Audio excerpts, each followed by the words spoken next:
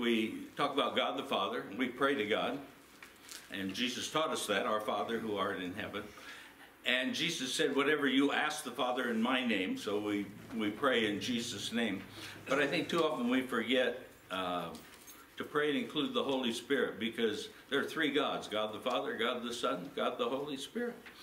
And I asked the question in that lesson, when was the last time that you prayed to God the Holy Spirit and asked for His help and His power in our lives? Because we have that tendency to forget the Holy Spirit is God, is a person, and we can visualize God the Father on the throne and Jesus seated next to Him, because we have this concept that they look like us when really we look like them. We were made in their image. And I think the thing that's maybe hard for us is the Holy Spirit has appeared in many different forms. In the Old Testament it was fire and the pillar and the cloud. And then in the New Testament the Holy Spirit descended in the form of a dove and flames of fire at Pentecost, or the candlesticks before the throne in Revelation. And we need to remember the Holy Spirit is just as much God as the Father and the Son. He is God. You know, we quote the Gospel of John, in the beginning was the Word was with God, the Word was God.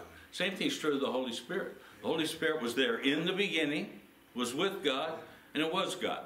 And the Holy Spirit's involved in creation, when He brooded or protected or covered the waters. The Holy Spirit was involved, as I mentioned, leading the children of Israel. The Holy Spirit has anointed the prophets. The Holy Spirit birthed Jesus into the womb of Mary supernaturally. The Holy Spirit descended on Pentecost. The Holy Spirit is like the candles sticks before the Lord, representing the churches in the book of Revelation. And the Holy Spirit is one in unity with God.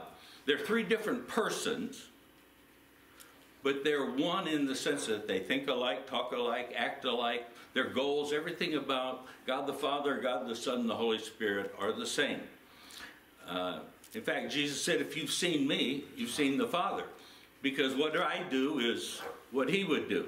And the words I speak are the same words He would speak. And Jesus said about the Holy Spirit, when He comes, He won't speak of Himself either. When the Holy Spirit comes, who I'll send to you, He will speak of me. Amen. So they're one in this sense of unity, and they have the same goal and purpose in all of their lives.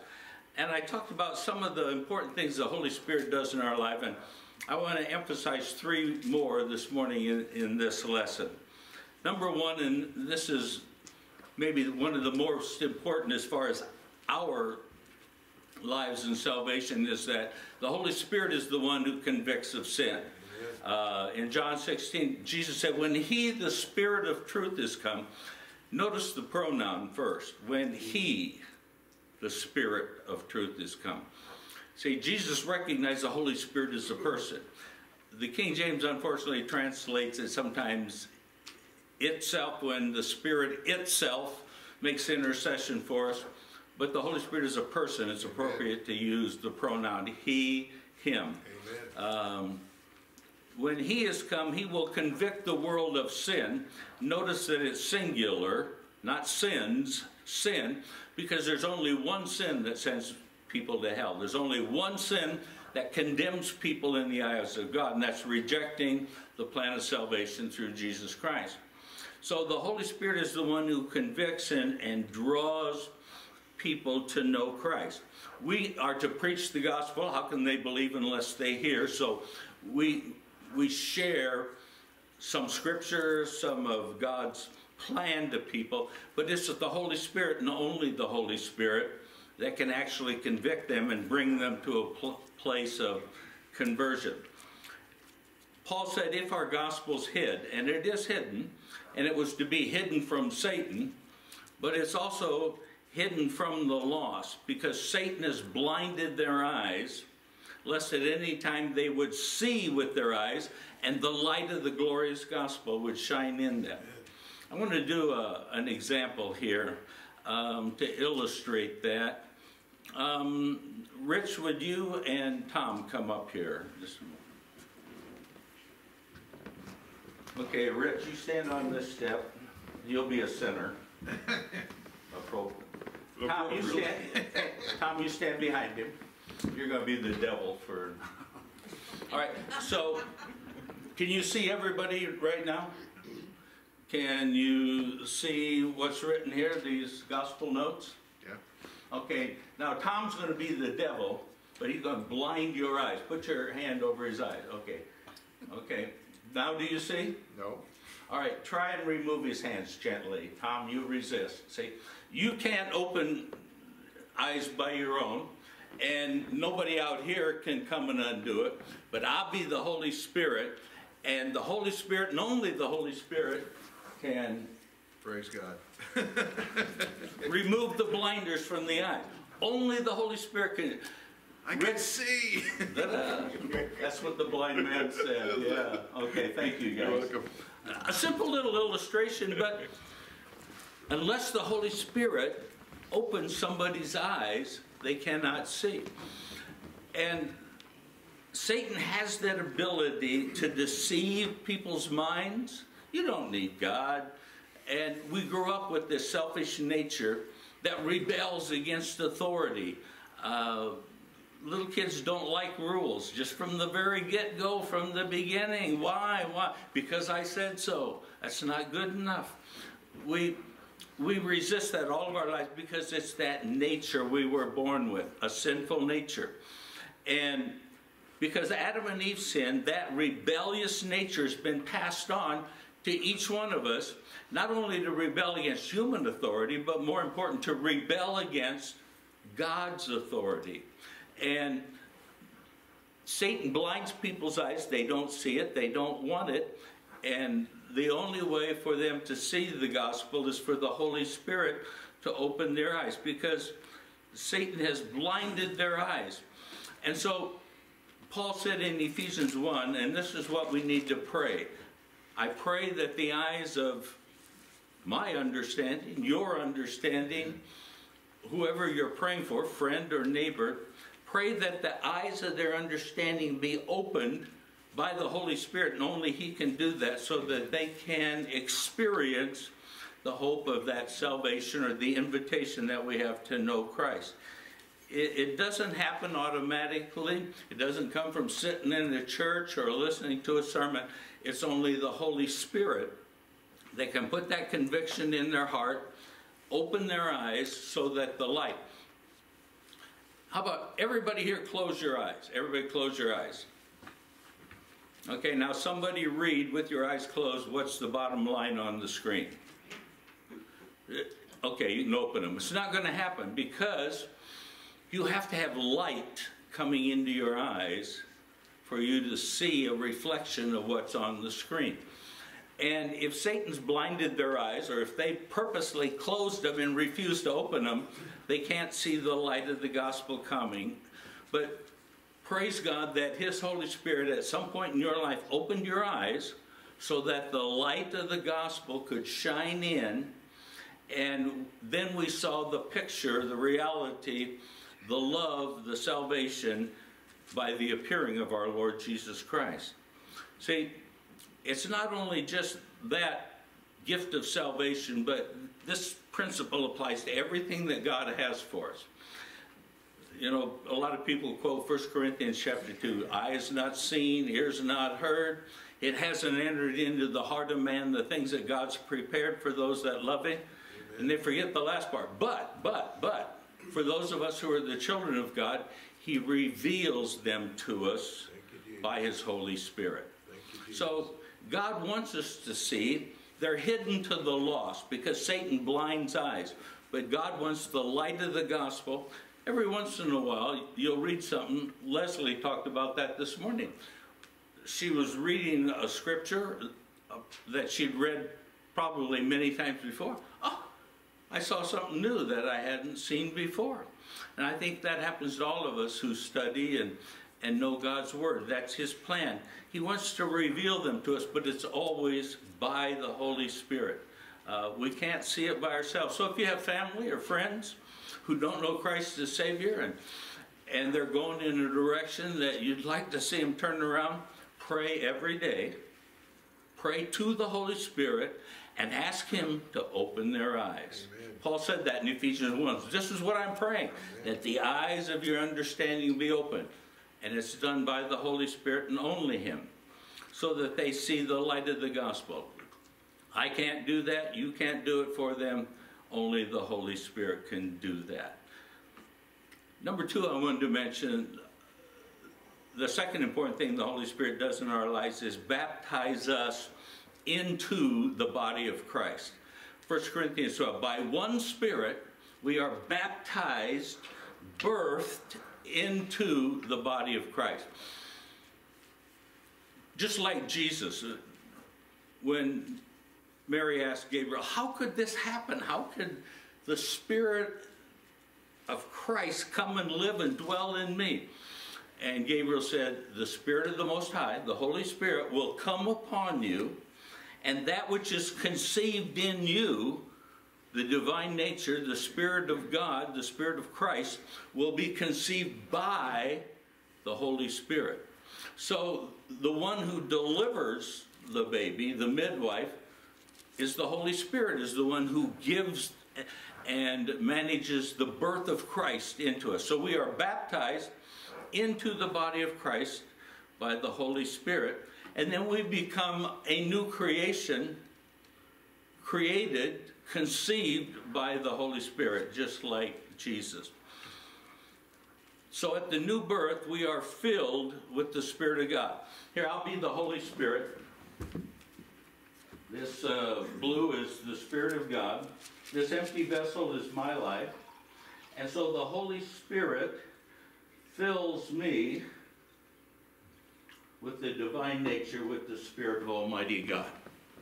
The Holy Spirit does that. He births in us, baptizes, births us into the body of Christ by filling us with that divine nature. But then it says that John the Baptist said this, when Jesus is come, He will baptize you into the Holy Spirit. Now there's two different things there. And to demonstrate it, Rich, you and Tom, come back up, please. Okay, this time you can still be a sinner, Rich. That's me. Yeah. Okay, Tom, you stand behind him. Okay, this time I'm going to be the Holy Spirit. Tom is God again. So I'm going to baptize Rich into the body of Christ. So you stand back a little bit, just a little bit. You trust me? Yes. All right, you catch it. Please. You see him back there? No. Yeah, I do, right there. Oh, okay. So I'm going to baptize you into the body of Christ. And now you're a new creation in Jesus Christ. Praise God. Okay? Now, the other thing I talked about, this time you get to be Jesus. You go down. I'll still be the Holy Spirit. Now you're a born-again believer. I'm the Holy Spirit, so this time, Tom, you're Jesus this time. And you're going to baptize Rich into me, the Holy Spirit.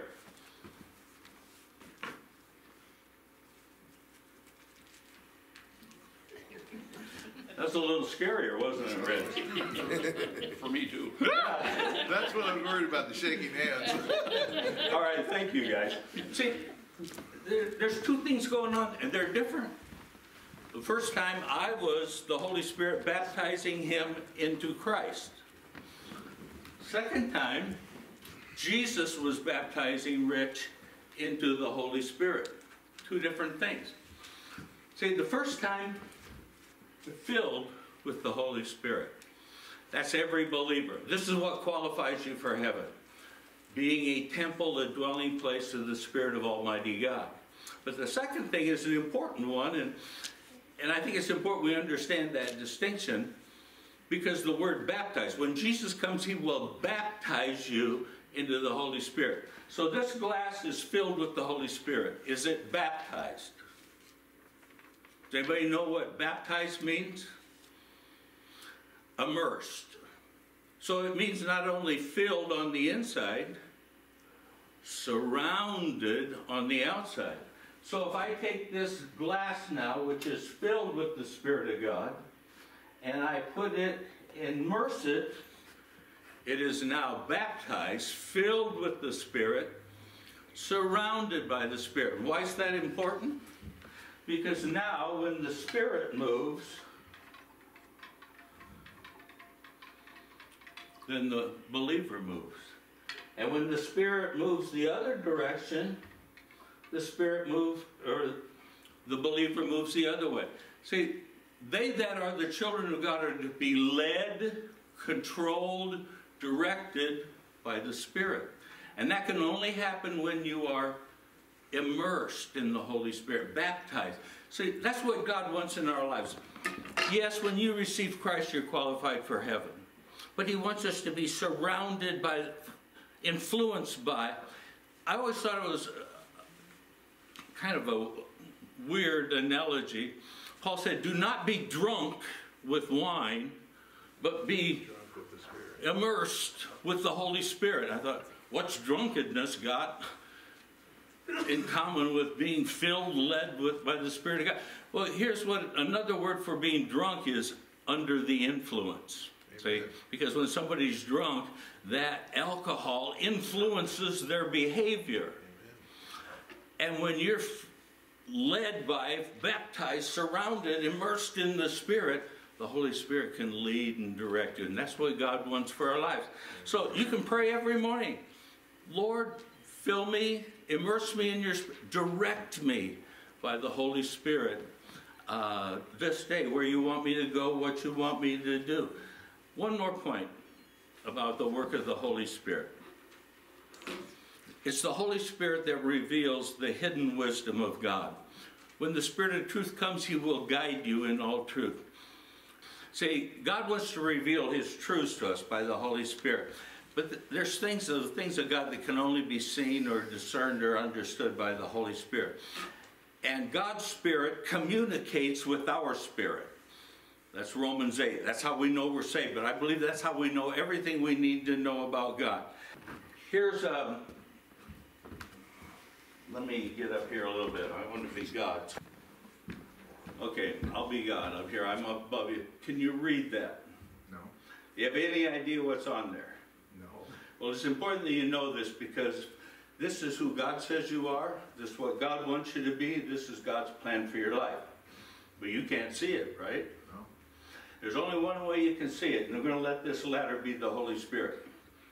All right? Can you climb up there a little bit? It's a little scary sometimes to do things in the Spirit. Okay, that's good. Turn around if you can.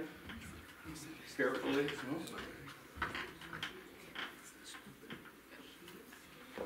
Now can you read it? Son of God. That's who He wants you to be? Amen. That's His plan for your life? Amen. You didn't see it when you were down there. No. But you had to leave the things of earth. Take this little journey, get up a little closer to God in the Spirit, and only then, when you're here in the Spirit, forsaking the things of the earth and moving on into the spirit realm, can you see and understand spiritual things. Because Paul said the things of God can't be understood with the natural mind. When you're down there with the natural mind, you don't get it. Up here, you see it. Amen. The problem is you can't stay up here all the time. You got to go back to the earth carefully. See, we can and should pray to the Holy Spirit every day. Every day. We pray to God. We pray in Jesus' name. I'd like to challenge you in 2023, start praying, talking to the Holy Spirit. Somebody wrote a book once I like, it says, "Good morning, Holy Spirit." You know, kind of get that attitude. God's in heaven. Jesus is in heaven in His right hand. You know where the Holy Spirit is? Right beside you, in you, around you, with us. He's the one God sent to be our helper, so take advantage of that this year. Heavenly Father, I thank You for the work of the Holy Spirit. Lord, I pray You guide us, teach us in truth, and let us live and walk and dwell in that divine presence. Let us rise above the things of earth, to see into the spirit world, to see from Your perspective, to see and know and understand the things that You've prepared for us. I believe that. It's my desire, and all agree with me, say,